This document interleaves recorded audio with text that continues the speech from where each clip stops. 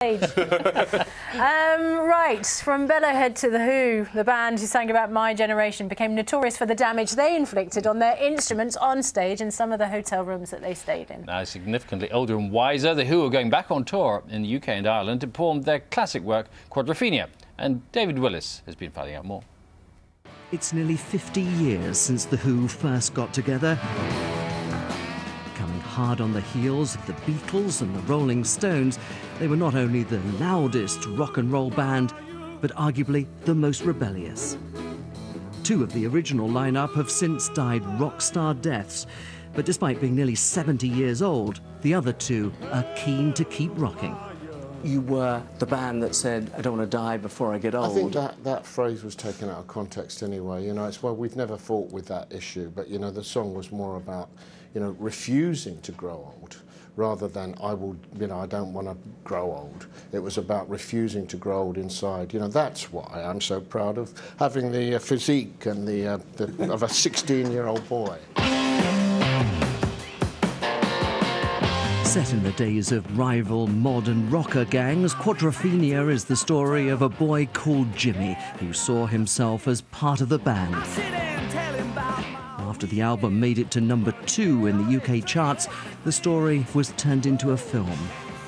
You know, we're touring in America now. We're doing a lot of shows here. I wanted to play in my home country. I think Quadrophenia is a quintessential English piece, British piece. It's about, you know, life in post-war England, about a young man who comes from our neighbourhood, and I wanted to be able to, because it's so great. I'm loving it. At the time of Quadrophenia, the band was renowned not only for its energy, but also, of course, for destroying their instruments on stage.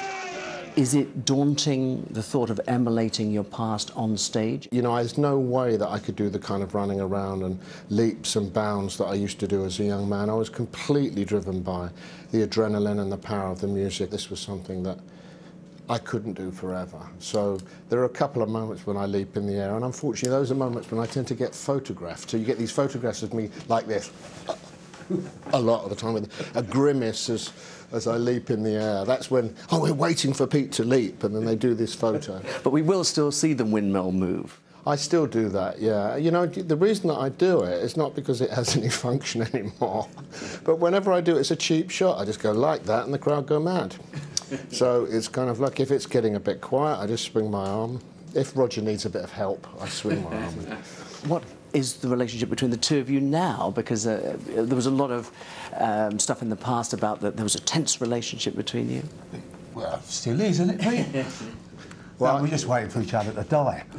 I think we'd like to think there's still some angst. You know, we've had a few raised voices even lately, but I think, God, you know, I can't imagine being luckier, either of us, really, to get to this place in our lives when, you know, we are both pushing 70 and we've got this great music and this, you know, and we can gather, you know, the aura of a band around us, you know, the Who band, in a sense, whoever we take on the stage with us.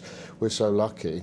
And we're lucky to be friends and allies in having roughly the same direction. The drunken rampages which earned them bans from all the major hotel chains are also a thing of the past. Life on the road these days is, by their own admission, a little more sedate. Do you ever feel the desire to, like, throw a television through a hotel window? No, my mum would have killed me. We don't argue with our TV sets anymore. Anyway, those bloody great big plasma screens, I couldn't get them off the wall if I wanted to. They waved I don't know how they get them. You think they'd make them like that for old rock bands? Despite the fact that each of them could now qualify for a bus pass, the group that sang of dying before they got old hopes to still be rocking in their 70s. David Willis, BBC News, Los Angeles. Do you think they ever take the bus, though? Those two? No. Adrian Townsend? No. Well, I don't know. Pretty close to their roots. Tickets go on sale. The bus routes. Did it? No. Tickets go on sale this Friday. The Who tour begins in Dublin on June the 8th. Michelle.